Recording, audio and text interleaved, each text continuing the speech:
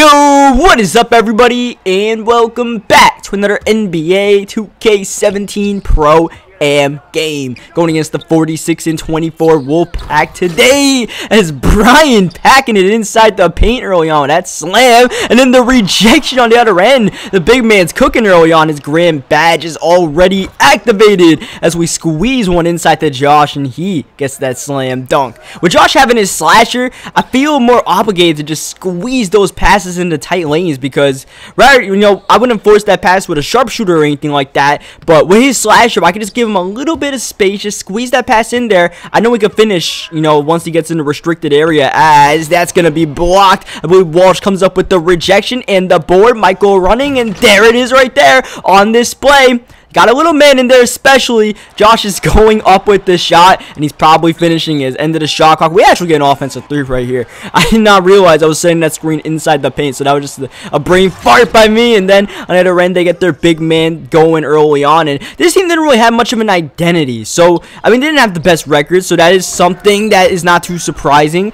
But, usually, some teams like to shoot a lot. Some teams will go into the paint with their guys. They maybe even a post scorer as Michael gets that three-pointer to break up the tie game early on. But these guys were just, spreading the rock, trying to find out whatever worked possible for them as we put up the shot. And it actually doesn't go in. I thought that was, pretty decent look. But I guess the big man was able to get some sort of contest on it, as that is a foul on us. That Walsh and I did a good job double teaming right there. But I guess there was some sort of contact as Walsh gets the deflection. We pick up his ball. Look who's up ahead. Throwing it down. My man is out and about right now, and he's scoring a lot early on for us. And right now, the theme right now is, whoa, that's a shooting foul right there. I don't know if it should have been, but my man, maybe he jumped a little bit too early. Sometimes you read defensive passes too well in games, whether it's Madden or 2K or whatever, as we're running up ahead, putting it up, and one finish inside. And we're going to make the free throw convert for our first 3 points of the game. Wide open in the corner is Michael, and he knocks it down. So a lot of times you guys watch these videos, you guys will see Michael's, got the mismatch stretch 4 open from way downtown and all that. But sometimes you'll see games like this where, they actually respect him. I wanted to go to him right there, but, they're stuck on him like white on rice. So, and that's the thing you got to do with stretch bigs, obviously. Some teams just, especially with the stretch 4, you lose sight of them as, the hammer is dropped on Brian right there. So, with that happening, it's not the worst thing in the world. That means there's a lot more floor spacing for everyone else to operate, whether it's myself driving, Josh with his slasher, or Brian in the paint. So, that's why it's a cause and effect of how much you respect sharpshooters and their range and all of that, as that's going to be a turnover on the bounce pass. They're running, they got a man up ahead, but they pull up the 3 and get it to go, and that's going to give them the lead heading to the halftime locker room. As you guys check the stats, it's a lot of Josh early on in this game, most of that just coming from running and gunning. But for them, no real star of their offense right now is, they're just forcing passes inside. I don't know how in the world that shot went in right there. Looked like some good defense by Walsh, who has been pretty silent according to the stat sheet. But if you guys are watching these clips, you guys see all the impacts he's making on the defensive end, all the rotations he's making, and obviously, he's in the corner right there, spacing out, and that's going to give Brian some space to operate inside the paint. He is able to finish as we're looking inside this time to Josh. And that was mainly our game plan. Like I said, they're respecting the outside, so we go inside naturally, and it's working out very well for us, whether it's Josh's slasher or Brian's big man. Those two they got the hot hand so far today, as they got the corner 3 and the lead in a game that is one of those games that I mentioned before where no one ever goes on that run. Basketball, a game of runs, but a lot of times in the pro am, this just seems to happen where we're just going back and forth and back and forth. And it makes it a very interesting and intense game, and there's never a dull moment inside of it. As you see, we're just trading buckets right now, but there is some good defense involved as well. And, like I said, people are taking away others' tendencies and stuff like that. We have 5 and 7, so I think we're doing a pretty good job of setting up the offense so far. I believe we only have that 1 turnover from that offensive 3, which, it's just, as long as we're not throwing any bad passes or anything like that. As you see Josh able to finish inside right there. Really meant to get at the Brian, but it's all good as that shot is blocked. Michael with the rebound. We are looking up ahead. Saw Josh a little bit too late, but we're just going to squeeze it in there to Brian,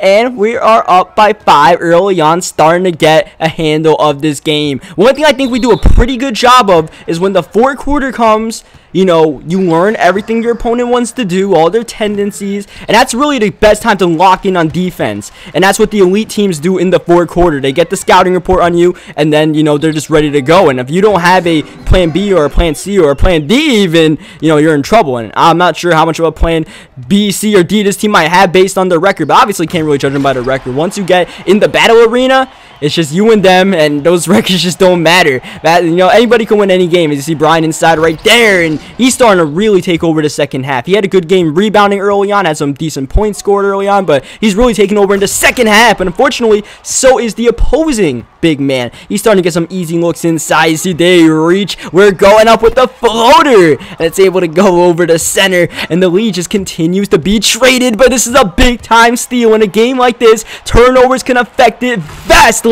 as Josh gets the dunk inside the paint. Once again, squeezing those passes inside, consistently doing that all game long. It's going to Walsh right here, and he's able to draw a foul. I don't know if that was really a foul, but that's kind of like, you know, some of the stuff that happened to us earlier in the game. So I guess it's just, you know, 2K even in itself out as they go inside to the big man. But look at Brian rotating over back to his guy, getting the contest. We're able to help him out on the defensive rebound, looking for cutters, looking for anyone, and we eventually just slow this thing down and find a wide open man in the corner. Oh, Walsh had one of his only clean looks of the game, couldn't knock it down, but look at Brian going to work one-on-one, and it's a 7-point game. And it's what I said earlier, it's a lot of our defense really taking over this game. Is right on cue. That's a steal. We're breaking loose. Oh, cock it back a little bit harder, why don't you? Because you might get blocked if you do that. We're working on a double-double. We can get one more bucket. More importantly, working on the victory. Got Walsh on the cut, but they just smacked that ball out of there. Gonna give them some life under a minute to go. They need buckets. They need a lot to happen. That was a good start. Quick buckets are what they need right now, and they need us to not chew up the entire shot clock. And you know what we did? We took away the entire shot clock. Ended this thing. We're not gonna get a good shot. We're actually gonna get blocked, and it's a violation, but we took away 24 seconds, and basically now if they score, they gotta foul us. So, you know, mission really accomplished on that thing, even though we didn't get a bucket right there. And they're taking a lot of time to try to find the shot. Obviously, they want the 3. We're taking that away, guarding the perimeter heavily. He wanted that. He pump fakes. And eventually, you got to go for the 2-point shot, and they can't even get that. It's blocked. Oh, it went off the rebound. They get it, but there's only 8.6 seconds left. So much time went off, and they still have to foul us, and they are not even, or we're not in the bonus yet. They need to foul us again as Michael looking to inbound it. Oh, very dangerous. Thankfully, we got away with that one. It went back out of bounds. That could be either, that bounce could have gone our way. Thankfully, it went our way as we're going to get the ball right here. Looking to pass it up ahead to ice the game, but they actually called the foul as we were in the passing motion. Not the worst thing in the world because our free throw is maxed out. 94 is the highest you can get, and that means we're pretty much going to make both these free throws unless we drastically mess up. And I didn't even get a good release in that last one, but we still make 2 out of 2. 3.2 seconds left. You know, obviously don't want to give up the quick 3. The main thing you don't want to do is foul because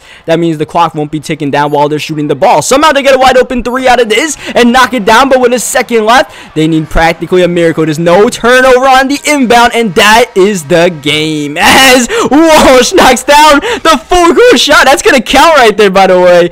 You just put it up there. Why not? And splash. And that's just the dagger right there for sure. Leave a like in this video if you guys enjoyed it. Good game to these guys, man. Hard-fought game. We just made the clutch plays. We got 2 big-time steals in that one. Everybody locked in defensively. You guys saw Brian and Walsh and everybody rotating out there. And that's what it takes to get a victory. So leave a like if you guys enjoyed it. Subscribe for more NBA 2K17 Pro Am and my career games. And I'm going to catch you guys next time.